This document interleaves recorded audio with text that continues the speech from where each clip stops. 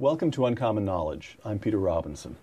Be sure to join us on Facebook at facebook.com/UNC Knowledge. Facebook.com/UNC Knowledge. Put up questions, suggestions for guests, comments.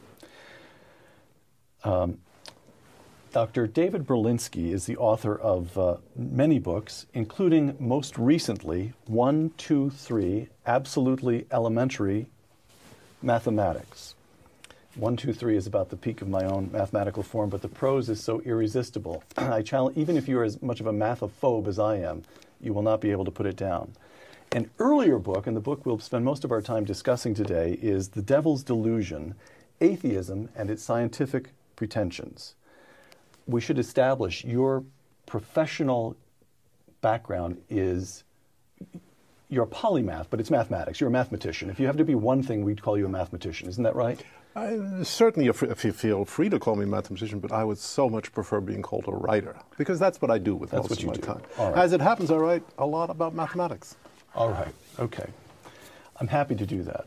I can confirm that you're a writer. I couldn't possibly produce a testimony that you're a mathematician. We're better off that way. Right. Better off. Fine.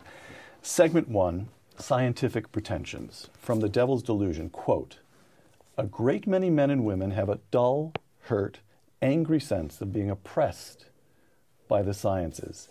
They're frustrated by endless scientific boasting. They suspect that the scientific community holds them in contempt. They are right to feel this way." Close quote. Explain that.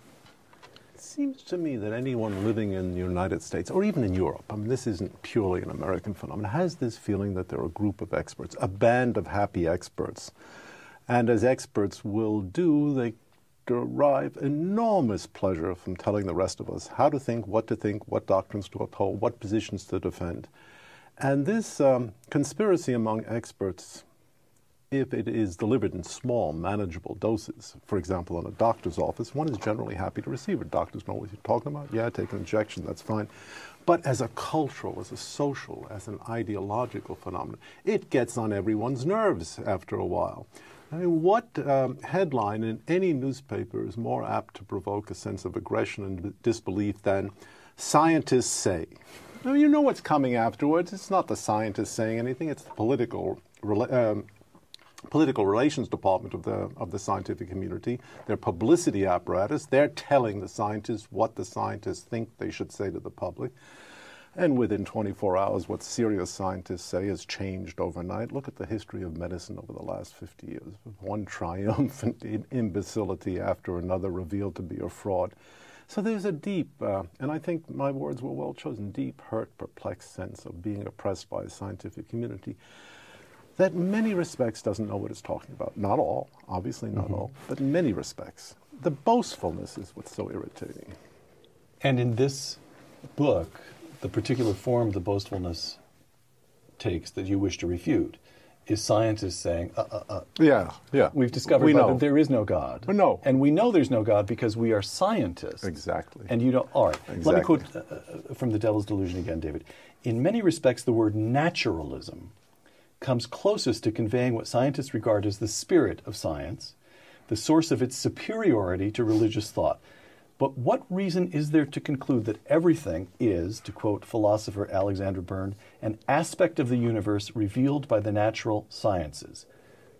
There is no reason at all." Close quote. Now, you need to unpack that for us, but my layman's stab at it is the sciences properly construed have access only to the material world, what we can perceive through our five senses, and there's no reason to suppose that that encompasses all the world or all of reality. Is that the right way? I think that's a good way. It's a partial way. Certainly, I would reject the idea that the sciences have exclusive access to the material world.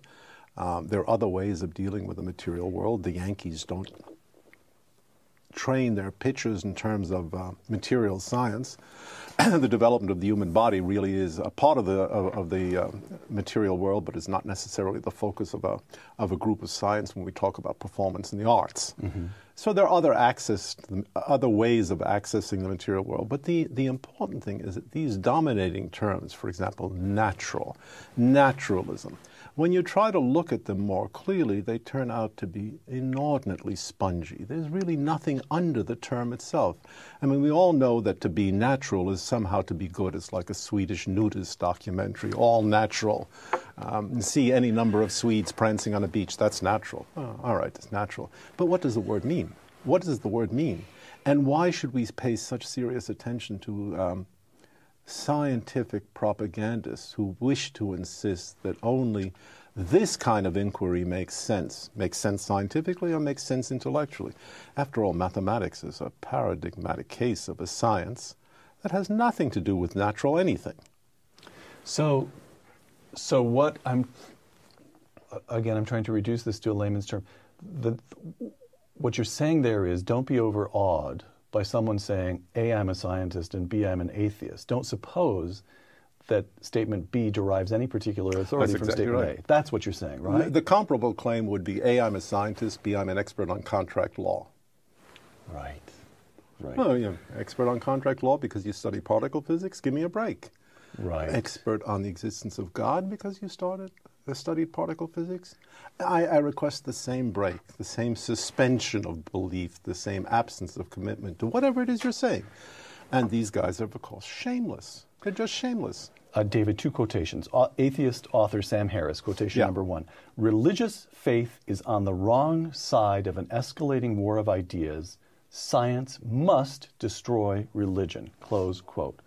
Quotation number 2 from the Compendium of the Catechism of the Catholic Church. Quote, there can never be a contradiction between faith and science because both originate in God. It is God himself who gives us both the light of reason and of faith. Close quote. Which statement strikes you as the most pretentious? Well, the first certainly engenders a single reaction. Yeah. I mean, that's Sam Harris. Okay. It's the sort of thing some of my college sophomores would say when they had read a little bit of H.L. Mencken. Yeah, okay, let's go on to the next subject. The position of the Catholic Church is much more balanced, nuanced, subtle, and suggestive. I don't think it's pretentious at all. I think there's an enormous body of serious discussion behind it. I won't go so far as to say I endorse it wholeheartedly, but it's a reasonable statement. It comes much closer than anything Sam Harris is saying to capturing where we happen to be in the early part of the 21st century. Segment 2, Darwin. Good old boy. Good old boy. The Devil's Delusion. Quote. This is quite a quotation. It's only a few words, but it's... Packs a punch. Yes, it does. 2 of them, I think. Suspicions about Darwin's theory arise for 2 reasons. The first, the theory makes little sense. The second, it is supported by little evidence. Close quote. All right, let's take those one at a time. Evolution makes little sense. Evolution is in the air. It's so widely accepted. It's in the air of the New York Times, that's for sure. And it's in the mouth of every evolutionary biologist, but that doesn't exhaust the cosmos. Let me ask you a question. If those 2 propositions you were to accede were completely true, would it change your mind? Those are the 2 quotations. That evolution makes the theory makes little sense in and of itself, and it's supported by little evidence. David, it wouldn't change my mind because I'm so completely on your side on this one. Well, I mean, if you were on the other side. If I were on the other side, yes, but I would do everything I could to, I mean, that's sort of like the vampire approach. But I assure you, it would change no one's mind. And that's the curious thing about the discussion. Do you think it would change Richard Dawkins' mind? Or Sam Harris? Why do you say that the theory in itself makes so little sense? Well, what's it say? Whatever survives, survives. No, I knew that before. Because it's I didn't even have to study Darwin. It's tautological. It's empty. It's empty. It's empty. It doesn't tell us anything. Yeah, survive. I'll believe that. But that's not a theory. That's just a string of wet sponges on a clothesline. That doesn't tell us anything deep about biological structure. Yeah, a lot of variations. Children don't look exactly like their parents, thank goodness. And their children will be slightly different too. But does that tell us why startling, complex structures arise in the history of life? No, it doesn't have anything to do with it. It is supported by little evidence. Now that, I have to say, did startle me to hear you say that evolution is supported by little evidence. What is the evidence that's forever being introduced? Well, there's I the can fossil. tell you. Little boy, father took me to the Museum of Natural History in New York. There it is over on the west side of Manhattan. Yeah. And all the plaques said then what they say now, which is this dinosaur came at such and is it such and such a period. And there are charts on the walls saying somehow or other how we got from those dinosaurs to creatures that are alive today. That's the evidence. Not bad. And there are arrows connecting the creatures. Indeed, there are. Where were the arrows discovered? That the museum won't tell you. There is such a load of inferential adjustment made in even the most plausible evolutionary sequence. I mean, take reptile to mammal. That's a beautiful evolutionary sequence. It looks like one organism is being slotted right after the other, and tremendously interesting changes where bones in the jaw migrate to become the 3 bones in the ear, the structure of the mouth changes completely. And that's the best. Or the whale sequence. Some sort of terrestrial animal becomes a whale over roughly 9 million years. But that doesn't amount to an elaboration of anything more than the discovery of fossils that could be slotted in an evolutionary way. Could be. But what we lack is the analytic refinement to tell us whether they are or have been slotted in this way. It is simply an exercise in conditional plausibility. Yeah, it could have happened that way. No one on my side of the table is saying, no, it's impossible that it happened that way. What we're saying is that the evidence is remarkably, remarkably constrained, meager, insufficient, inadequate, and lacking all forms of analytic sufficiency. Well, so I'm on your side, but your strength. But overwhelming. I feel the impulse to be on your side. I hadn't thought it through at anything like this. So how is it that evolution, that Darwin comes along, and within what seems like 27 seconds, he's carried the field? That is to say, intellectually, in the academy, he's just carried the field. By the turn of the 20th century, Darwin is the dominant way of looking at the evolution of the development of species. How did that happen? I mean, I can see that it's taxonomically useful, that it gives you a way of putting fossil bones in order. Now you have a filing cabinet. You understand what could lead to another. But surely there's more. How did it happen that Marxism swept its field, swept it so thoroughly and completely that 100 million people had to die before someone realized, that's not such a swell theory at all. That theory may have certain problems. Now, the same gravamen doesn't stand against Darwin's theory, but let's face it, academics throughout the Western world form a native conspiracy class. And they are very akin to a criminal class. They'll believe anything. And once they believe something, the conspiracy is held tenaciously. And for what were very good reasons, Darwinian theory was accepted in the academic world way before it entered public relations world, the world of the media, world of newspapers or television. And it was accepted because it was a form of power. It was an advantageous acquisition to be able to say, well, you guys out there in the Bible Belt don't understand a thing, but we understand life. Knowledge is power in the academic world, and that was a devastating acquisition, the more so since it allowed academics to participate in a cultural war against religion, a rival center of power. Richard Dawkins, one of the most prominent atheists of the day, quote, "Although atheism might have been logically tenable before Darwin, Darwin made it possible to be an intellectually fulfilled atheist." What do you make of that? Well, it depends what they're filled with, doesn't it? No, put the most charitable. What is he getting at? People respond to Dawkins. The books sell. That quotation, you just type in Richard Dawkins plus, and this quotation comes up 10,000 times on Google. Why do people respond to this? Darwinism provides a mythological framework for a scientific theory. It provides an account of human origins. It provides an account of biological origins. It provides an account of change. And that account at every point is the substitute for a biblical account. That is, the accounts that we had all been led to believe, say, before 1859 were essentially biblical. They began, in the beginning, God created the heavens and the earth. Mm-hmm.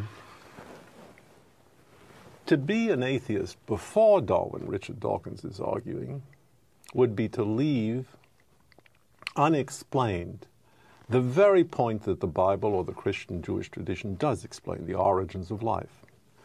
In terms of that tradition, the origins of life occur because God breathed upon inert, inactive matter and created life. For the first time, Darwin seemed to provide a framework in which that wasn't necessary. Or more precisely, it wasn't necessary in as far as an alternative miracle was available. That is, the miracles currently being promoted for the origins of life. It is a creation myth without a creator. That's right. All right. Segment 3, Big Bang. The devil's delusion again. Scientists, the Big Bang and the anthropic principle, by the way, we'll cover both if we may. Sure. The devil's delusion. Scientists, the physicist Paul Davies has observed, are slowly waking up to an inconvenient truth. The universe looks suspiciously like a fix. The issue concerns the very laws of nature themselves, close quote. Explain that, if you would. Well, Paul Davies is one of a number of physicists, certainly not the only one. Fred Hoyle, who was a very serious 20th century astrophysicist, came to the same conclusion. He said the universe looks like it's been monkeyed with by a superintellect. Things are so precisely coordinated. Numerical values for certain parameters are so finely adjusted, and if they were perturbed in any way, things would collapse, or the universe would become chaotic, or living systems couldn't arise, that we cannot conclude that this was all the result of any kind of accidental process. It's inherent in the design. But when we look at the laws of nature, nothing in the laws of nature suggests it must be this way. The design is inherent in the numerical parameters and certain properties we see in the universe, but we have no good account for this. The laws of nature are silent. They are what they are. They can work with any within any numerical valuation or range. So all of these guys, and there's Fred Hoyle, there's Paul Davies, Stephen Hawking once was talking about this. Any thoughtful physicist will say, why is the universe the way it is? Why is the universe the way it is? Precisely the way it is. When what we might expect rationally is a generic universe. Generic is a term of mathematics meaning what you would ordinarily expect, the most likely kind of case. And we're very far from genericity in the universe. We're a highly unlikely kind of structure we inhabit. And the question is, why is that? Now, one answer to Fred Hoyle is that the universe looks as if it were monkeyed with by a superintellect is, it was monkeyed with by a superintellect. Things were set up just so. Another answer is, we really don't know. It's one of the enigmas of modern science. A third answer is, there are many, many, many thousands, millions of other universes, and what is unlikely in this one may be likely when we consider all of them. So how much, I'm trying to, the anthropic principle, the suggestion is, your suggestion is that it's reasonable to suppose that it was set up. That is to say, the laws of the universe are consistent with the notion of the Judeo-Christian idea of a creator who set it up. I think John Paul II said that man is the only creature that God willed for his own sake. So that if the belief is that this is all set up to produce human beings, that's consistent with what we see in the anthropic. Completely. Okay. But you're not saying, you're saying only that it's consistent. You're not taking it a step further to argue that it is evidence or even suggestive that there may be a creator, because after all, again, the crude layman's attempt to grasp the argument here, you spin the roulette wheel and the ball falls on number 7, and you could spend the rest of your life saying, with all those possible slots, why did it fall on number 7? Why should that have been? Well, it was because it was. It was an accident, right? So you can't really get very far. You can't construct much of a proof of the existence of a creator. You can't. No, you can't. But you can construct an argument, something short of a proof. All right. I agree. If the ball drops in the slot mark number 7 just once, you can say, well, and you get a big payoff. It's interesting, drop once. If it drops in number 7 again and again and again, at some point you would be entitled to scratch your head and say, you know, the game must be fixed, or I must be inordinately favored to be winning it like this. But I'm not going to say I'm lucky. That Right. doesn't seem to me a perfectly appropriate answer. At some point, luck runs out, as we all know. Right. All right. Now we move to the Big Bang. Again, I quote the Devil's Delusion. The best data we have concerning the Big Bang, the Nobel laureate Arno Penzias remarked, are exactly what I would have predicted had I nothing to go on but the 5 books of Moses, the Psalms, the Bible as a whole. Close quote. That's a wonderful, wonderful quotation. Now, this is one of the 2 people who discovered the microwave background radiation, for which he got a Nobel Prize. This is a serious guy. Yeah, he's a serious guy, and he didn't know what he was discovering. He was very lucky. He struck pure gold. He thought he was examining pigeon droppings on his antenna, and he finally found out, no, it was a signal from the microwave background radiation. But he, like many other physicists, initially confronting the facts of the Big Bang, Which you'd better summarize for us. The Big Bang means that apparently the universe exploded into inexistence from nothingness around 14 or 15 billion years ago. It's an occurrence for which we have no causal explanation. There are plenty of theories about it. There are plenty of attempts to go back behind the Big Bang and see what was going on behind it. But right now, one of the obdurate facts, one of the irremovable facts of cosmology is that 14 to 15 billion years ago, there was a universe, small, intensely hot, intensely compact, intensely curved, and before that there was nothing. Not even space and time before that. and the point is that fiat lux, Yes. let there be light, is as consistent with the data as any other explanation. It is precisely consistent with the data. It is a prediction, although not a quantitative prediction, that astonished the community of physicists in the 1960s, astonished Einstein in the 1920s when he realized the field equations of general relativity predicted an expanding universe. And Einstein understood right away if it's expanding, it's got to be expanding from something. And he rejected it. He didn't like the idea. He wanted a steady state universe lasting from all eternity, from one eternity to another eternity. But the Hubble data persuaded him he was wrong. Okay, so again, with the anthropic principle, it's not a proof. No. But it sure is suggestive. That's your argument. And the Big Bang, it's not a proof. It could be simply because it could be. But it is, I guess what I'm trying to do is to get you to distinguish between your judgment in these matters, between saying it's merely consistent with the Judeo-Christian view of a creator who brought it all into being, or you'd like to suggest that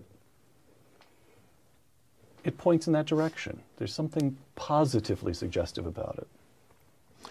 It's certainly moving and disturbing that in the 20th century, cosmology should have rejected an ancient view of the universe as moving from the everlasting to the everlasting with no origin, and embraced a completely different view, but one that is in no way new. It's part of the religious tradition. I think I would like to rest my commitment by saying this is strange, unexpected, moving, and very curious. Certainly, someone who objects as indignantly as I do to claims of having discovered a proof made by the likes of Dawkins or Sam Harris or the other scientists arguing in this realm with respect to the existence of God, I'm not about to say I've discovered a proof to the contrary. The language of proofs is appropriate to mathematics, not to a discussion like this. What is appropriate to a discussion like this is philosophical argumentation. And we cannot close the day by saying one side is definitively in possession of an argument so fine, so fecund, so powerful that it ends all discussion. They won't end. The discussions won't end. But a bit of balance would be welcome. Segment 4, where do atheists get their morality? On this program, in 2007, an exchange. Peter Robinson saying to the guest, quoting myself here, if Christopher Hitchens does not believe in God, then where does he get his sense of right and wrong? To which Christopher replied, I think it's degrading to state that absent a celestial dictatorship, we wouldn't know right from wrong. I think our knowledge of right and wrong is innate in us. We know we can't get along if we permit perjury, theft, murder, rape. All societies, at all times, have forbidden such behavior. How does David Berlinski respond? I'm not sure. I mean, I've heard Christopher Hitchens say the same thing. I'm not sure that so far as these particular asseverations go, there is any real point of dispute. I mean, I think it's true that we know right from wrong. At least most people do most of the time. That's hardly the question, is it? Knowledge of right and wrong doesn't take us very far. Why should we be right when we could as easily be wrong? Well, what do you make of this, that Christopher's answer there redefines the common understanding of right and wrong? What he's really saying is useful and not useful, socially useful and not socially useful. Look at the history of the 20th century and try to account for the history of the 20th century in terms of agreeable usefulness. It is an intellectual category of splendid irrelevance. Splendid irrelevance. I mean, Nazi executioners swabbing out the death cells from their loads of blood, or communist czars sending communist tyrants sending people to Siberia, to the Arctic death camps. They had no use for usefulness. They had nothing constraining their behavior in terms of the traditional apparatus of a celestial dictatorship. I think that word is fine, although there is some opprobrium attached to it. But that's exactly what human beings have always said. We need someone cracking the whip over us. Right. So I take your discussion of morality and the 20th century and the devil's delusion to be another form of the argument that you make with the anthropic principle and the Big Bang. Mm-hmm. That is to say, religious people would say there is an objective right and wrong, there is a law of God, and if you don't obey it, terrible consequences will follow. And you make the point that terrible consequences did follow. Yes. Right. So again, that's not a proof for the existence of God, but it sure is suggestive. That's what you're saying. We could put it in the fashion of Christopher Hitchens. It's not a proof for the existence of God. It's certainly a suggestion about his usefulness. Okay. So all the laws of heaven and earth, Dr. Johnson remarked, are unable to prevent man from his crimes. Surely relaxing the laws of heaven and earth shall not dispose man to better behavior.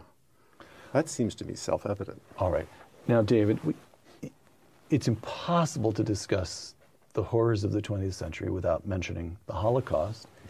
And you have a very moving dedication here in The Devil's Delusion to your mother's father, your grandfather. And you write the dedication in German, and it concludes in Auschwitz verschollen, missing in Auschwitz. But much more to the point, disappeared. Disappeared. In Auschwitz. Disappeared in Auschwitz. Better translation. So how do you handle the datum of the Holocaust?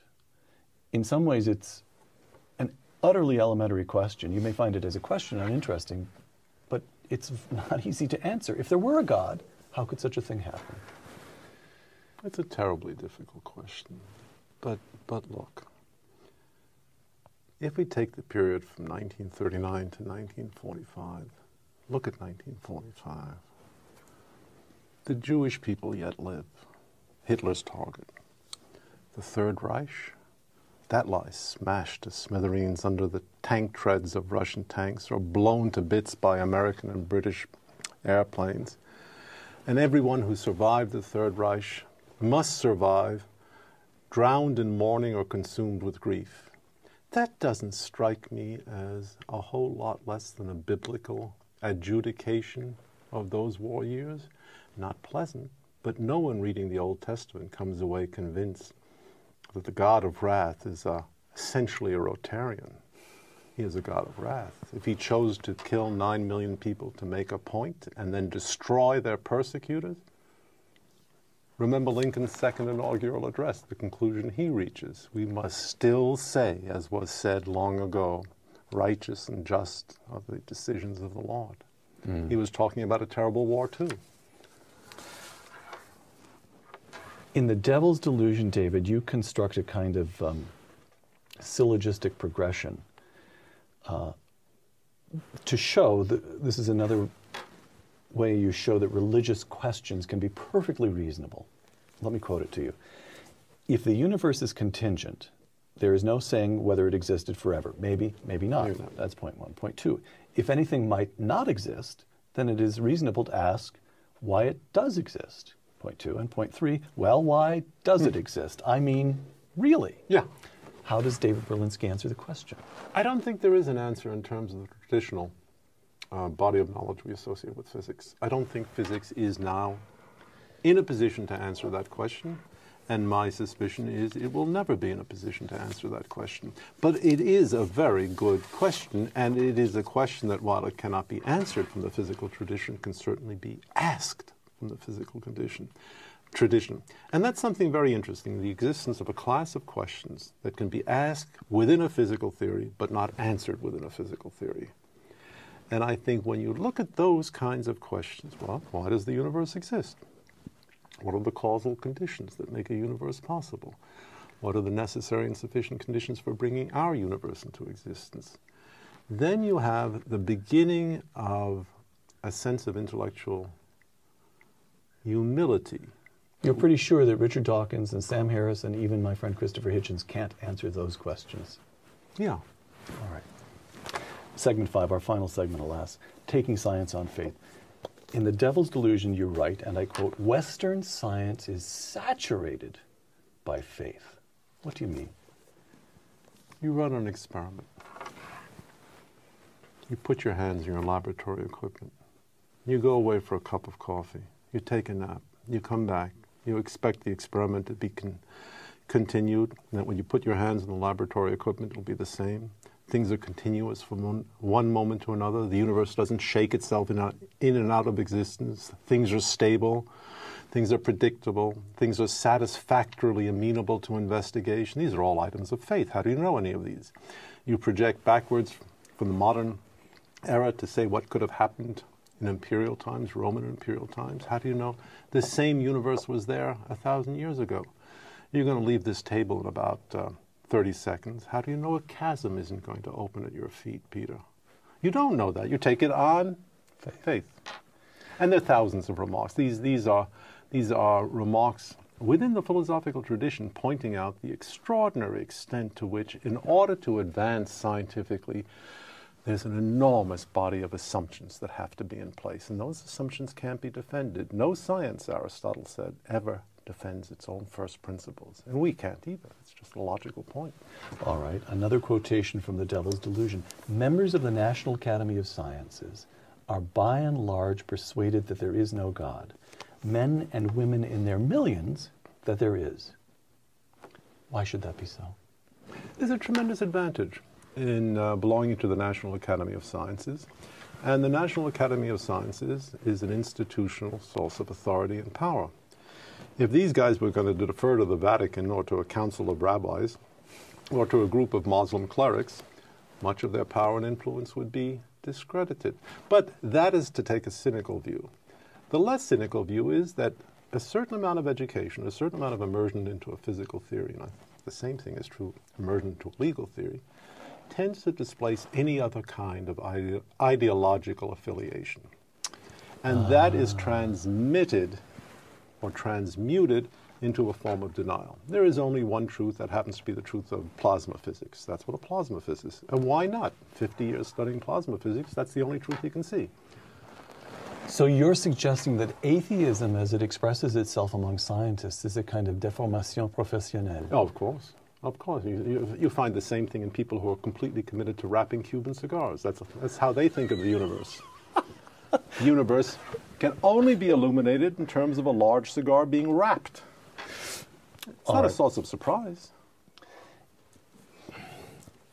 The world of matter, again from The Devil's Delusion, revealed by the physical sciences, does not serve to endow materialism with a familiar face. There are black holes and various infernal singularities. Popping out of quantum fields, the elementary particles appear as bosons or fermions. Reality is remarkably Baroque, and it is promiscuously Catholic, small c, Catholic. So here, throughout this book, David, at one place you state it explicitly. You state, I do not take as the burden of my argument to prove the existence of God. Right. I take it only to demonstrate that the scientists cannot disprove the existence of God. Fine. And but the way this book operates, that's a kind of baseline. You get that on every page. But there are other pages where if you were graphing the reader's reaction, intellectual reaction, there would be little spikes here and there in which it seems that you're saying more than that. It seems that well, right here, you say that science, physical science, properly understood, a true understanding of the material world around us, not only does it not mute or displace a religious sensibility, it excites a sense of wonder and mystery. Well, I agree with that. I had no intention of concealing that. I know not seems, my lord. No, I agree completely. That is a position in the book that I do want to adopt. It certainly does, to the responsive mind, excite a sense of religious possibility. The passage about material objects that you quoted is one intended to show the vacuousness of the material as a category, even within the heart of physics. There is no sense of a material object that covers the sort of inquiry that physicists are doing. Black hole is not a physical or material object. Look, you smack your hand on the table, and then you smack your hand on the table again. How many times have you smacked your hand on the table? 2. Where is that number 2? Is that a physical object? No, of course not. And that pervades the sciences. The idea that the world of matter is the world that matters is simply not true. Or if it is true, and there's a wonderful remark by the logician Kurt Gödel in talking about materialism. Gödel was, of course, a great genius, and he had no patience for the physical sciences. And he said the only way materialism ever survives is that all of the properties that we would want from a non-material world, from a psychological or biological or religious perspective, are just slapped on top of a material object, and we describe it as material. That's no answer. I mean, even the most primitive parts of physics, force. Is force a material something? We have a very limited understanding. Even 300 years after Newton, what is force? What is force? We don't know. What is energy? Are they material? It's hard to say. Final question, alas. Let me give you one more time, let me give you 2 quotations and just ask you to respond. Quotation number 1 requires a little bit of a setup. The late philosopher Sidney Hook, remarkable man. Old friend. Oh, is that so? Yeah. All right, I didn't know that. I never had the chance to meet him. He died a year or 2 before I came here to the Hoover Institution. Well, but Sidney Hook was an avowed atheist, not agnostic, but atheist. And a friend of his, this was a story told to me by that friend, said to Sidney Hook, Sidney, if when you die, you discover to your surprise that there is a God after all, how will you explain yourself? And Sidney Hook replied, quote, I tell God that he had provided insufficient evidence, close quote. That's number 1. Here's number 2, Psalm 8. When I consider the heavens, the work of thy fingers, the moon and the stars which thou hast ordained, what is man that thou art mindful of him? Close quote. Which quotation, which worldview, do you find, to use Richard Dawkins' phrase, more intellectually fulfilling? Well, I've heard Sidney Hook say the same thing. Oh, is that an old line of Sidney's? Yeah. All right. What are you talking about, David? There's no God out there. No, this is just a lot of hooey. I'll have a tuna sandwich. No, there's very little substance in that quotation. And of course, there is a point of presumption in that particular argument, which Bertrand Russell also used. The point of presumption is that human beings constructed as human beings are constructed could so interact with God as to be persuaded by the countenance of the deity when they were left unpersuaded by the evidence of his handiwork. That's a remarkable presumption. Much more reasonable, it seems to me, is those who cannot see the handiwork will not be able to see the countenance either. There is a limitation, a kind of aspect blindness at work. Not everyone appreciates Mozart. It's just a fact. The second quotation, I think, is a beautiful quotation, but there's a fine line from Gerard Manley Hopkins. The world is charged with the grandeur of God. It will flame out like shining from shook foil. It gathers to a greatness like the ooze of oil crushed. Why do men then now not wreck his rod? Generations have trod. I think that captures very elegantly the spirit of the psalm, but also something of Sidney Hook. Why do men then now not wreck his rod? That's something I always asked Sidney. You know, we did talk about that. He thought it was a New York imperative to be very tough all the time. But what he thought in his heart of hearts, that he kept to himself. Actually, I want to ask, this is going to be the final question. So we know that this program is watched disproportionately by kids, college kids. So you have somebody in college who's going through, I don't know if you went through this when you were an undergraduate, you being you probably went through it at the age of 7. But it's the sort of thing that I went through when I was an undergraduate, which is you show up at college and you look around and you realize that a lot of very bright people are atheists. And since most people, just numerically speaking, come from these millions and millions who do believe, to assume the existence of a God, there can be a really quite disorienting moment.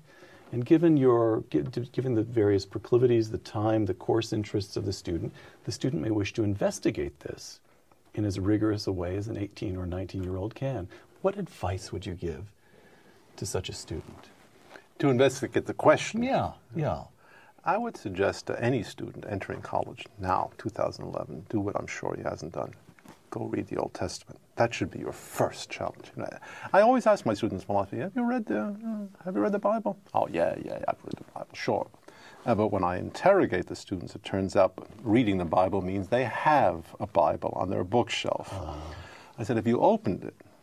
Yeah, we've opened it, but opening it doesn't mean reading it. The Old Testament is the greatest repository of human knowledge and wisdom in the history of civilization, any culture, any time, any place. And that really should be the first point of discussion, because every attitude current today in the discussion, from Richard Dawkins to me, to Christopher Hitchens, to lonely pastors in the Bible Belt on Sunday morning ranting from a particular text, is discussed in the Bible. And there's a character in the Bible who expresses that point of view, and there's sympathy expressed for that point of view, and there are reservations expressed by the sympathy. And it's an enormously complex, rich, dramatic piece of work. That's the first. All right. David Berlinski, author of The Devil's Delusion, Atheism and Its Scientific Pretensions. Thank you very much. Oh, my pleasure. Thank you for having me. No. I'm Peter Robinson for Uncommon Knowledge. Thanks for joining us.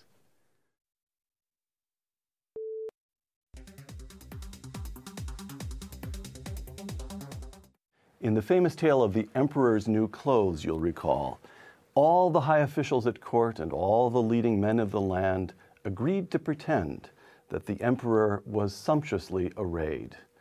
Only one little boy told the truth.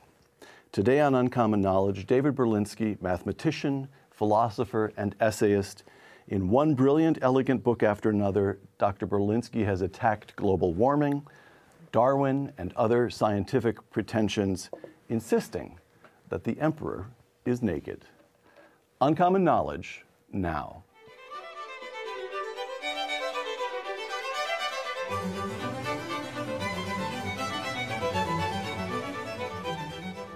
Welcome to Uncommon Knowledge. I'm Peter Robinson, a mathematician, philosopher, and essayist who has taught at institutions including Stanford, Rutgers, and the Université de Paris.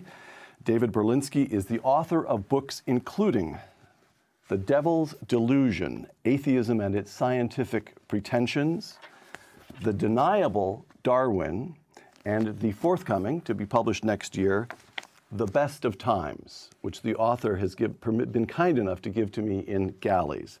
David Berlinski, welcome. Thank you very much for having me again. Scientific Pretensions. From The Devil's Delusion, quote, a great many men and women have a dull, hurt, angry sense of being oppressed by the sciences. Oppressed by the sciences. They're frustrated by endless scientific boasting. They suspect that the scientific community holds them in contempt. They are right to feel this way. Close quote. David, explain. Don't you kind of think that one is obvious? I mean, when you run into any kind of group of scientists, I mean, not the low-level scientists, the bottom feeders, but physicists or mathematicians, they really don't waste any time telling you how much smarter they are than you. I mean, that's true. We all have that experience. I mean, the global warming issue is one issue. The biological issue is another issue. But it's more than that. It's kind of this feeling that because they're so smart, and that's true, they are smart, no question about that. They have accepted as an obligation and as a pleasure the prerogative of telling the rest of us what to think, not only about the sciences, but about everything. And that is oppressive. Well, we'll come to the 20th century in a moment, with the gruesome aspects of the 20th century, but there were some splendid aspects of the 20th century, including, for example, electric light, indoor plumbing, decrease in infant mortality, and wouldn't the scientific establishment say, we scientists brought that to you. You owe us some deference. Science gets places. It enables lives to become better, more comfortable, healthier, more rewarding. Well, do we really want to say that an immense amount of deference is due to the community of physicists for the invention of the indoor toilet? I don't know, that seems a stretch to me. I love the toilet as much as the next man, but it's a 19th century invention, not a 20th century invention, and it had very little to do with the sciences. It was a brilliant example of technology applied successfully. Also electricity, lighting. Penicillin. I've got you on that one, haven't I? Terrific, terrific invention. Couldn't be better. Agreed. It's a great achievement. There's no question about it. But the issue is not this particular triumph. Look, I mean, quantum field theory is a great achievement too. Mathematics in the 20th century is a profound achievement. The issue is the overall omnipotence, intellectual omnipotence that is assumed by the scientific community. Global warming. Now, as far as I know, you haven't written at length about the science of climate change, but you have written this, and I'm quoting here from a post you put up on Ricochet this past summer, quote, global warming, who knows? Not me for sure. But what I do know is that climate science is and has been in the hands of intellectual mediocrities and pious charlatans, close quote. For sure. For sure. Not everyone. My buddy Dick Linson at MIT, who is a tremendous skeptic about global warming, is not a pious charlatan.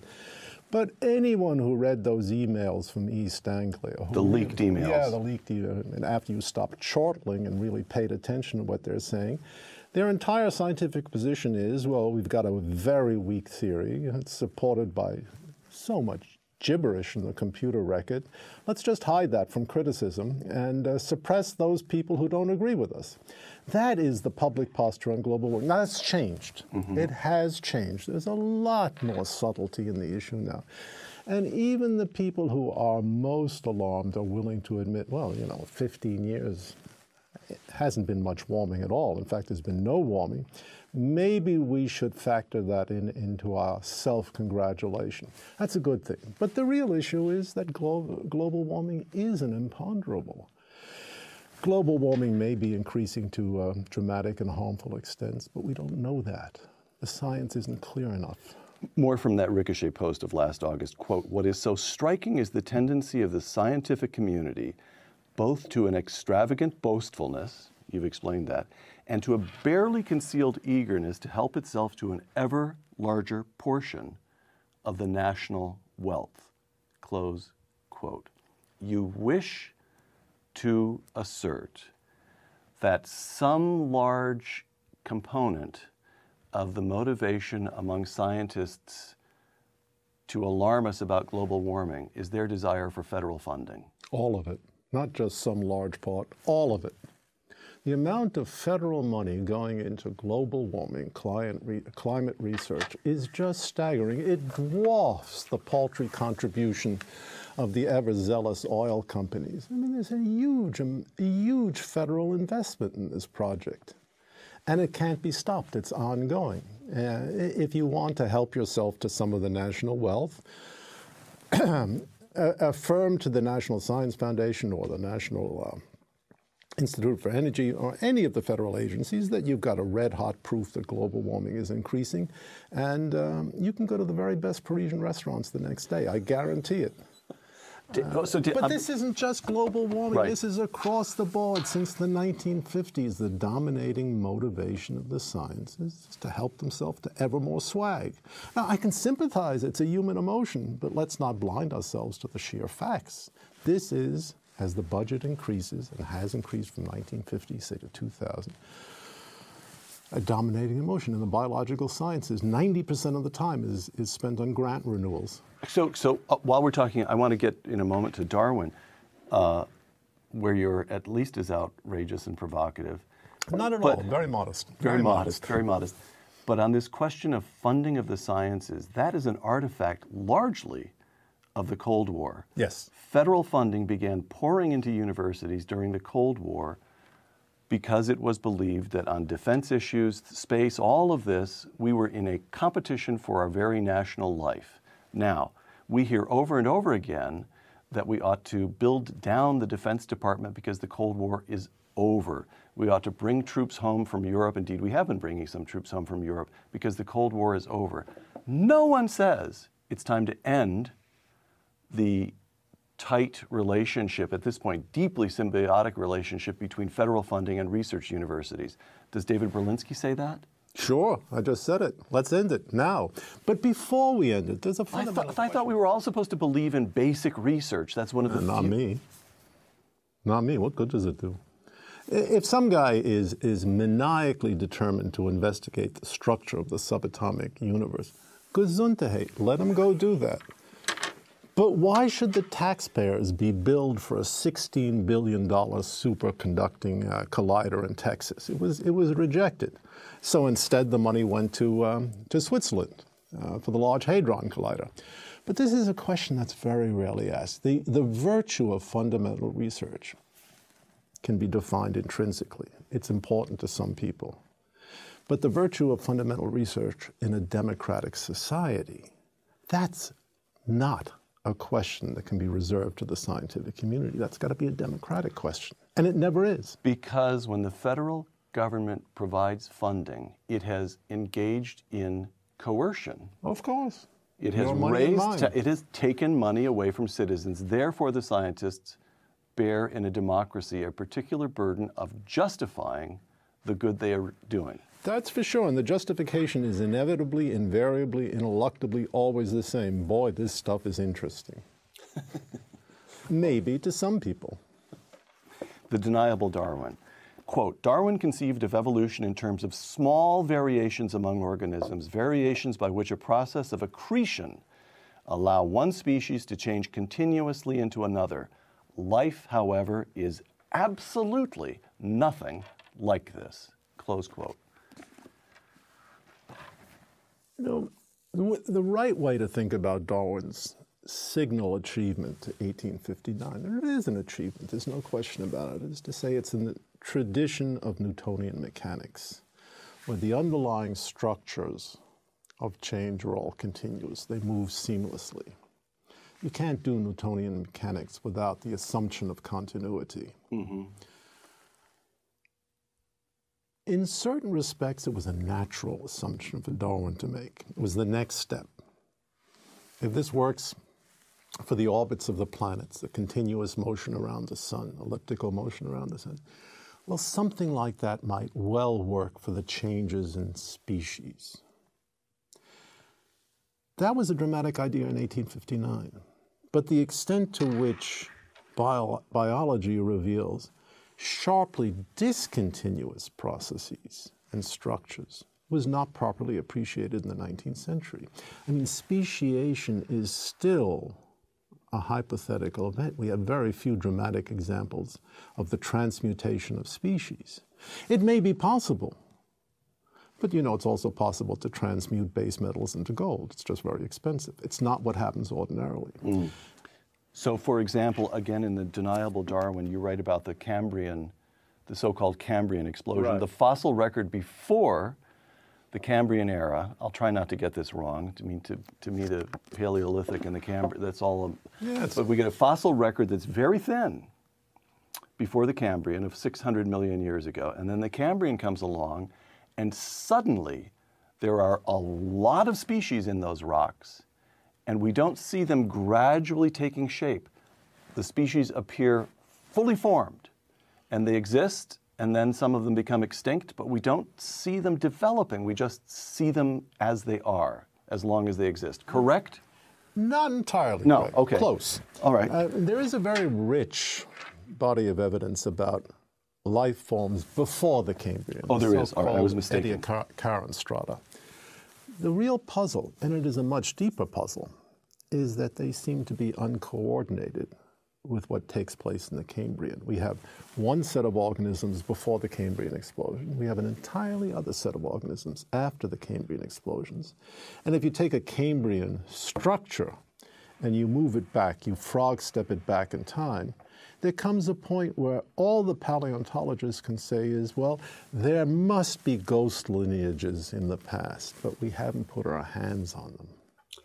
A long time to be putting your hands in the muck looking for those ghost lineages. A long time has passed. And this is something, I want to make sure that the intuition is correct here. This is something that actually ought to be accessible to nearly any layman, because we've all seen movies, American Werewolf in London, in which a human being changes into a werewolf, and you actually see frame by frame the nails grow. You ought to see something like that, albeit at a pace of You're really tempting me now. Well, but you ought to see some sort of transformation from one mode of existence to another. You ought to, right? Isn't that what's missing? Well, we do see profound transformations from infancy to adolescence to adulthood to old age and death. That is a completely unacknowledged example of a transmutation. We all take that for granted. Right. And that demands a profound explanation in its own right. But the transmutation across species lines, that's just been very difficult to see. We see small variations in species, things changing slightly. For example, the beak of the finch changes, but it seems to change cyclically. It gets bigger, fatter, more narrow. The thing has a snout, it doesn't have a snout, goes back to the way it was. We don't see the finch becoming an elephant, for example. All right, that's an extravagant analogy. But even in cases where we seem to see a record in the bones, in the stacked dead of the paleontological record, we really can't quite make sense. Take, for example, the whale transition, about which I've spoken a number of times. Yeah, the modern whale, big, fat, blubbery thing, swims in the ocean, seems to have derived from a land-dwelling animal about the size of a very large rodent. I mean, it changes all the time. I used to think it was about the size of a cow. Now it's been demoted in size. Well, we cannot, and we have the intermediate fossils. We do. Yeah, but what we cannot figure out is how did that happen in the appropriate window of time, about 8 to 10 million years? One thing, we don't have a measure to tell us how many changes we should expect. And for another thing, when we try to compute the changes that would be required, to take a 1954 Chevrolet and make of it a Nautilus-class submarine, we very quickly say, thousands and thousands of changes. Well, is the whale any different? We don't know. We don't know. Once again, the deniable Darwin. Time and again, biologists explain the survival of an organism by reference to its fitness, and the fitness of an organism by reference to its survival. Now, I want to make sure I understand what you're arguing there, because whereas what you just discussed requires deep knowledge of the fossil record, which neither I nor most laymen will ever attain, what you're arguing here, I believe, is something that anybody who ponders it for a moment ought to be able to see, which is to say that the fundamental statement of the Darwinian concept, survival of the fittest, is purely tautological. There is no objective criterion by which we can see whether it actually works or not. That is, why has an organism survived? Because it's the fittest. How do you know it's the fittest? Because it survived. So in and of itself, the Darwinian conception doesn't convey as much, well, it's not falsifiable at a minimum. Is that right? Yeah, I mean, it's not a very esoteric point. It was made as soon as Darwin published his work. The objection was raised at the fundamental idea. absent an identification of fitness in qualitative or quantitative terms, is vacuous. And everybody says to himself, yeah, that's right. That's not telling us a whole lot. It may be an important statement in other ways, but it's not telling us a whole lot, because if we don't know what fitness really comes to, a qualitative account of those properties that will allow an organism better to reproduce in the future, then to say survival is attributable to fitness and fitness is an evidence of survival doesn't tell us a whole lot we didn't know before. Yeah, sure. Those organisms that survived. Don't have to take Biology 101 to know that. Right. We hear a lot about the scientific consensus in support of global warming, but that is as nothing by comparison with the scientific consensus committed to a Darwinian understanding of the way life emerged and developed on Earth. It's absolute. It's absolute. So here you sit across from me and say, oh yeah, well, the tautological aspect of it was noticed right away. In Darwin's own time, people pointed that out. We've known for decades now that the fossil record is not what you would expect. There are some serious conceptual problems. There are gaps. So why is it that, well, I mean, all you have to do is look at the way every time you write an article, now that we have the internet, you're assailed. The comments are vicious. You're assailed as unprofessional, this, that, and what? There's a level of commitment which is not rational. Is that right? Explain it. Yeah, I think that's true. Look, a lot of what I write, there's a source of deep, indubitable enjoyment poking my finger in somebody's eyes. I'm not going to deny that. And the biological community is so self-satisfied, so smug, so sure they have all the answers that somebody who comes along and gives them a poke in the eye, of course they're going to respond with a form of indignation that is almost rabid. That goes without saying. But the much deeper question, I think, is why has this story, and that's really all that it is, why has this story, say, from 1960 to the present, there was a lot of skepticism about Darwin after he published and throughout the first part of the 20th century. Why has this story become so governing to so many people? Well, one answer is that with the decline of religious faith, with the decline of any belief in the possibility of religious experience, and that's a fact of our contemporary life outside the Islamic world, say, there's a great hunger for a creation story. And what better creation story could be afforded than the one told both by the physicist, Big Bang, who knows how that happened, Darwin, spontaneous emergence and development of life on Earth. No external, transcendental, spiritual creator required, none welcome. That's a powerful motivation. That's a powerful motivation. Design. In The Deniable Darwin, you quote the famous argument, 18th century English theologian William Paley, who said, quite simply, if you see a watch, you know there was a watchmaker. That's what the argument comes to, and he used that metaphor. There it is, a very good watchmaker in your case. David Berlinski writes in The Deniable Darwin, quote, it is worth remarking that it is simply a fact that this old-fashioned argument is entirely compelling. We never attribute the existence of a complex artifact to chance. Close quote. Do we? Well, I mean, we agree, you see? Bill Clinton, I can quote Bill Clinton in favor of your own argument, which is Bill Clinton, if you see a turtle on a fence post, you know it didn't get there by itself. Same argument. Look, there's a level of skepticism that I think becomes self-defeating. If someone says, looking at a watch, I don't know, sand mixed with water, action of the waves, we all understand right away, without the need for argument. Without the need for argument, that's not plausible.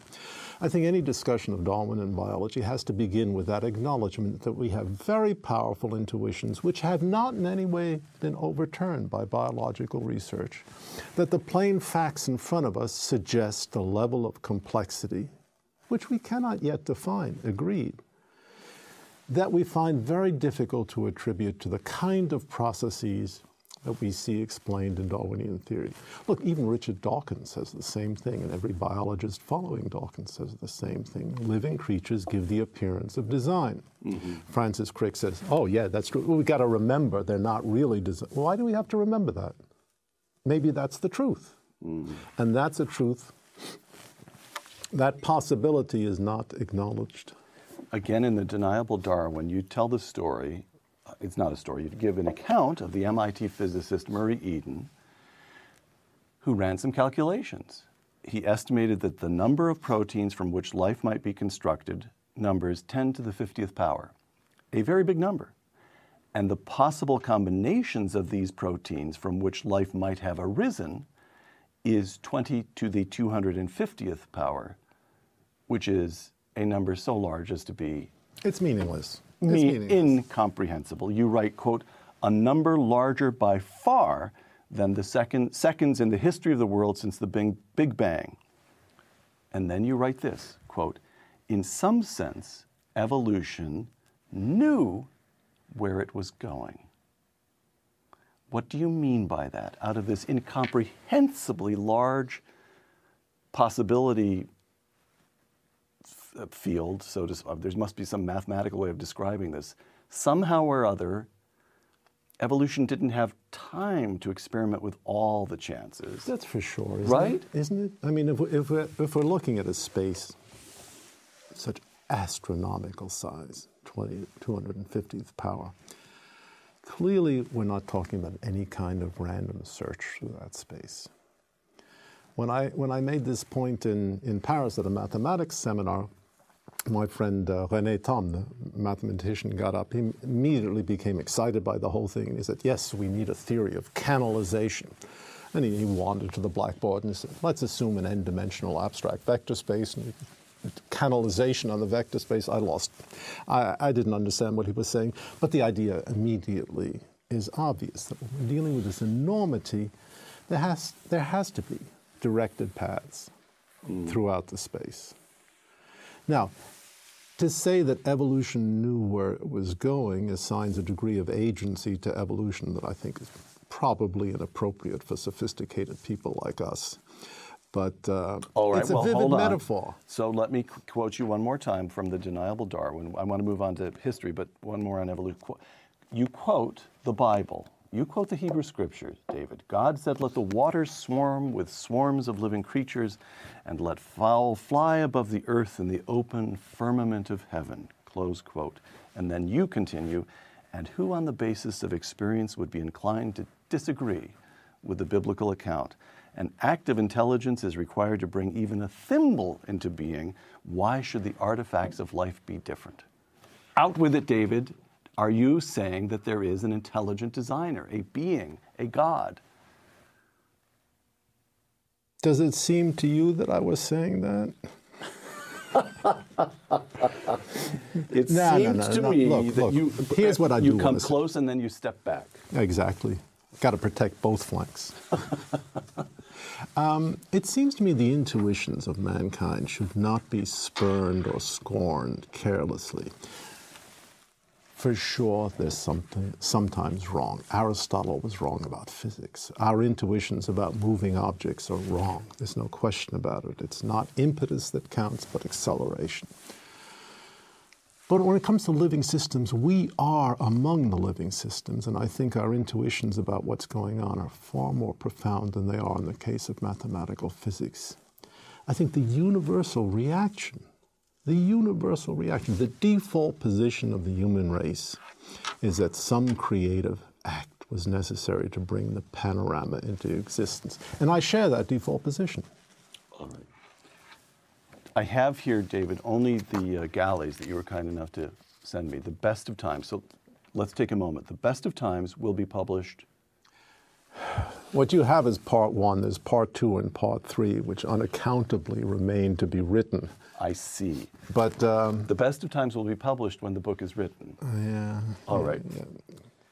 Yeah. But there's plenty to talk about in part one.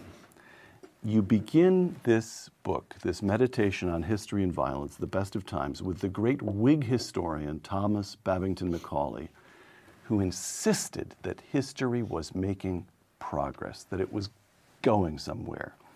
And you quote Macaulay to this effect, quote, this is Macaulay, we rely on the natural tendency of the human intellect to truth and on the natural tendency of society to improvement, close quote. Why do you start with that? Because Macaulay, writing in 1830, 1831, was expressing a very reasonable assumption about early 19th century society after the French Revolution, after the Congress of Vienna in 1815, that at least in England, we had finally come to a position where we could see all of the Enlightenment promises not fulfilled, but gathering force. I think it's perfectly reasonable to say that in 1830, 1831. He extrapolated to the far future. He started talking about natural tendencies as if they were inexorable tendencies.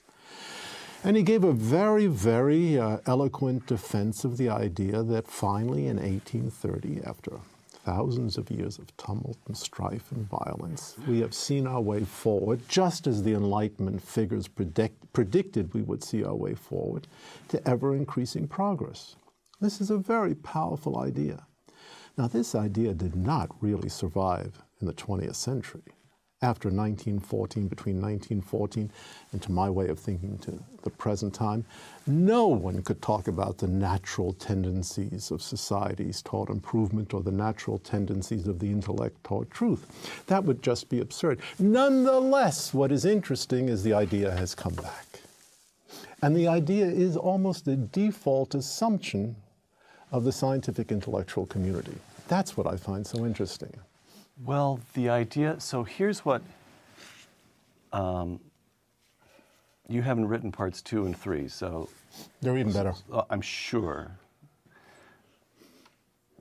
Macaulay is writing, I'm testing something out here. I'm saying, the thought is occurring to me as I speak, so I will misstate it. It will occur misshapen and I will misstate it, I'm sure.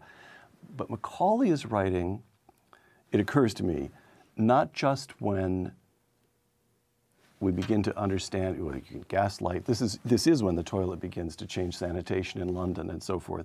But he also feels, I think, a kind of unity of moral and material progress. Oh, yes. And that is not available to us, is it? After the First World War, after Nazism, after the Holocaust, after the killing fields in Cambodia, we're left with material or scientific progress alone. Nobody would argue that moral progress, that our moral life is getting anywhere. Isn't that right? And isn't that, in some ways, doesn't that feed back into the scientific pretension? We're the only part of this civilization that's making progress, that's going anywhere. We scientists. I think that's absolutely true. I think that's absolutely true. But don't forget the Whig interpretation of history, Macaulay's view of history as a progression. If you take away the specifics of Macaulay's view of English, the development of English history, English kingship, a lot of other things, and you just look at what I think is the profound idea that Enlightenment philosophy has given to skeptical and intelligent men and women the only set of tools they could possibly use to come to grips with the world. That is reason, rationality, a faith in progress, a doctrine of equality, and a variety of ancillary doctrines. Mm-hmm. Then you'll find that Macaulay very nicely expresses a kind of opinion about the world that is astonishingly common. It's certainly the default position in the academic world in the United States. Mm. It is true that every university in the country now is talking about solving the world's problems. Oh, sure. One phrase or another, one phrase like that or another is in every fundraising letter you will receive. Well, then you write at some length about the First World War, which is the huge civilizational catastrophe. Immolation of European civilization. And throughout the 20th century, you write that of some 230 million victims of violence, slaughtered in the First World War, killed in the Holocaust, starved by Stalin and Mao, the killing fields in Cambodia, and on and on. And then you quote Hannah Arendt. It is in the very nature of things, human, that every act that has once made its appearance and has been recorded in the history of mankind stays with mankind as a potentiality long after its actuality has become a thing of the past. Close quote. That's arresting enough. Here's what David Berlinski adds. I'm quoting you. It is in this sense that the 20th century, having introduced into human history crimes never before imagined, is immortal. It is simply there, an obelisk in human history, black, forbidding, irremovable, and inexpungible. Close quote. I think that's true. God help us, I think it's true. When I read that, I thought to myself, I believe I understand how Germans of my generation feel. They can't get out from under their own history. And they never will. And what you're saying is none of us can get out from under their history or Soviet history. Right. Because we share an identity with humanity itself. To lose that would be to lose something of enormous importance. We cannot allow ourselves to forget what the 20th century really represented. And just as the crucifixion in Christian theology is beyond space and time, so the crimes of the 20th century are in a place of their own. They're not simply incidental acts of violence. They've fundamentally changed the way we should, not the way we do, but the way we should think about human history. To seriously look at the 20th century, the First World War, the Second World War, 60 million deaths, the Holocaust, the inconceivable project of exterminating European Jewry, the Great Terror, Mao's lunatic experiments with the Chinese people, to seriously look at all that. You cannot go back and read Macaulay. You just can't. I mean, you can read him, but you can't take him seriously anymore. And what I find so dismaying is that while I have that particular point of view to espouse, there are plenty of people who are going back to Macaulay, who are saying the same thing. 20th century, well, you know, a lot of rotten things happen, but those are statistical anomalies. They happen from time to time. The First and Second War, well, one of those things that just happens. We should expect a big war every 10,000 years, and we just happen to live through it. That, to my way of thinking, is simply insane. You can't read Macaulay, but you argue, again in the best of times, that you can read St. Augustine. Quote, I'm quoting you now, an analysis of the First World War adequate to its magnitude would require a work comparable to St. Augustine's City of God. Augustine's position, of course, is that he's Bishop of Hippo. He's in North Africa. That's right. As the barbarian, during the first sack of Rome, he witnesses this civilization of which he himself represents one of the greatest flowers. Deeply immersed, deeply educated in the classical works, and he sees across the Mediterranean a civilizational collapse.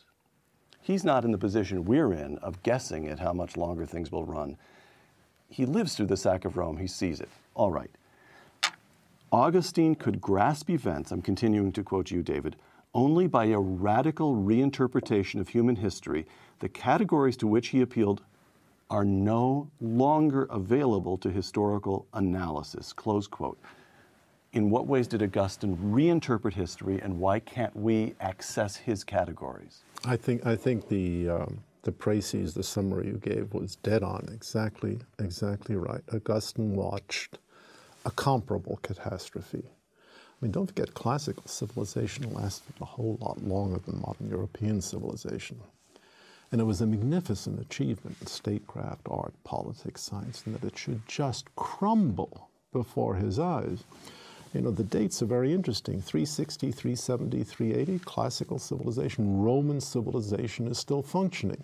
30 years later, Alaric invades, and 30 years later, there's a catastrophe. And Augustine played around with the idea that perhaps there was an explanation in terms of the violence and stupidity of the pagan past. And he actually commissioned someone to look into it. A very interesting book, title of which I've forgotten. And he came to the conclusion this isn't right. The only explanation adequate, commensurate to the magnitude of events, cannot be historical, it has to be theological. It has to involve a limitation of our association with the city of man and a refocusing our attention on the city of God, and to see the interaction between the two as part of a divine plan. Now, you cannot in the 21st century argue that way anymore. You simply cannot. It's no longer part, for better or for worse, of our intellectual experience. You cannot argue that way, comma, and be taken seriously in faculty lounges. That's right. Isn't that what you mean? Yes.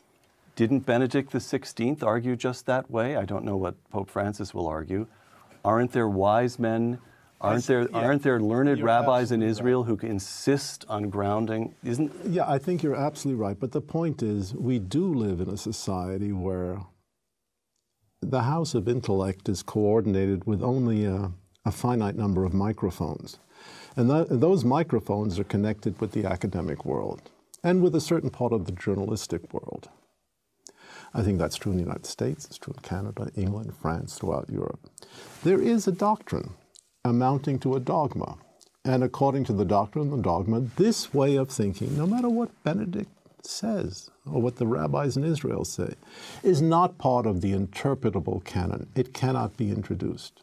Should it be introduced? Would it make more sense? Have we lost something of tremendous value in our culture?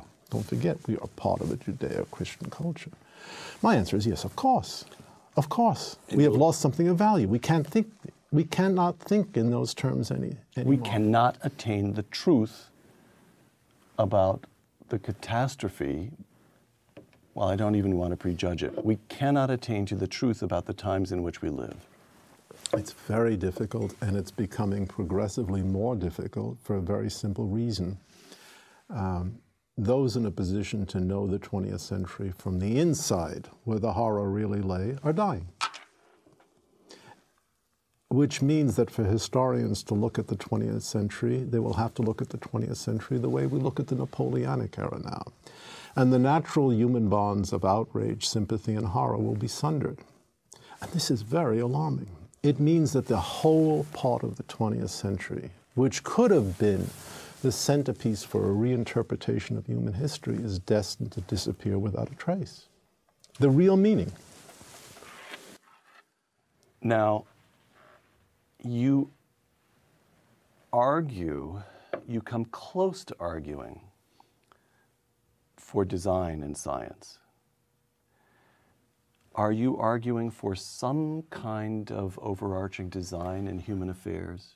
I believe there must be some sort of overarching design in human affairs. Otherwise, history is a series of disconnected, rather meaningless events. But I see no evidence that history is a series of disconnected, obviously meaningless events. We can see it whenever we do small historical research. Look, there's an obvious connection between the catastrophe of the First World War, the Russian Revolution, the Russian Civil War, the development and rise of Nazism in Germany, the Holocaust. These things are not random occurrences. They have an inner logic. And if we're sensitive, we can discern the inner logic.